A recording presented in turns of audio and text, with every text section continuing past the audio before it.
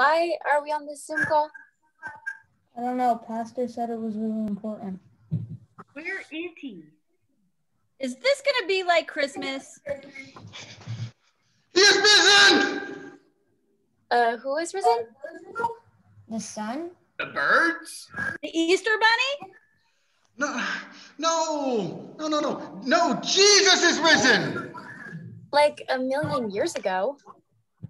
Why are you so excited? It's just another Easter.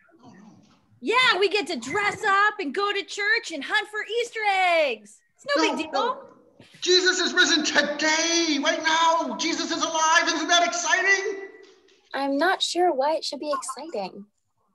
I mean, why should we care that much? I'm kind of excited to eat ham. I'm excited to look for Easter eggs. No. Jesus died and is now alive. Jesus' love is real. We have hope. We have assurance that nothing can separate us from God's love. Get it? Listen, maybe we should have someone who was originally there tell you about what happened on that first day. I think Mary Magdalene is here this morning to help us. Mary, tell us what happened on that morning. Well, me and some other women were going to the tomb.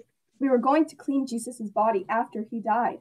We were there when he died, and we were so sad. I can't tell you how crushing it was that Jesus had died. He meant the world to me, and we were so sad. He saved my life when I had no hope. I had been possessed by demons, and Jesus was the only one that could cast them out.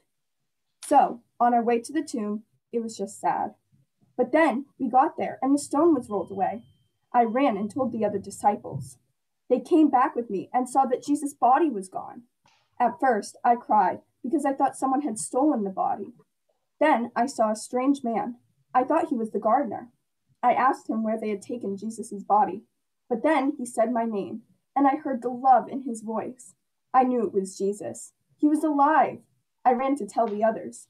We felt so many things: awe, confusion, celebration. We knew now that we could see nothing stopped God.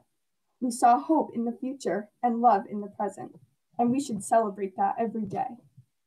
Wow, that is really amazing. I get it. Jesus is alive right now for us. I can have hope. I can have love. That's even better than ham. Even better than an egg hunt? This is the most important thing that we say to one another. This story explains everything we believe about God. It tells us not to lose heart when things seem really bad. We believe God will see us through. How about one more person to tell us this important story? Here today is Peter, one of Jesus' most trusted disciples. Peter, what was the resurrection like for you? I never felt so bad in my whole life when Jesus died. I had denied that I knew him the night he was arrested. I did it 3 times. I thought that I had failed Jesus. What I didn't know was that I could be forgiven. I didn't know that God was bigger than my failure. I didn't know at the time what was to come. That Sunday, when Mary Magdalene told me the stone was rolled away, I didn't know what it meant. I was confused. And then when I went to the tomb and saw it empty, I still wasn't sure what was happening. But I remembered that Jesus had told us this was going to happen. I didn't let myself believe it at first. It was too good to be true. But then later that day, I was in a room with the other disciples. We were hiding because we didn't want to be captured by the Romans. We were in the room where we had locked all the doors, and all of a sudden, Jesus was there. He was there and he told us to touch his wounds and believe. Then I believed. I knew he was alive. He told us to go out and tell the others about the good news. I knew I was forgiven, and I knew that I was loved by Jesus. And I wanted others to know that too. We do need forgiveness pretty often. We don't always treat each other as good as we should.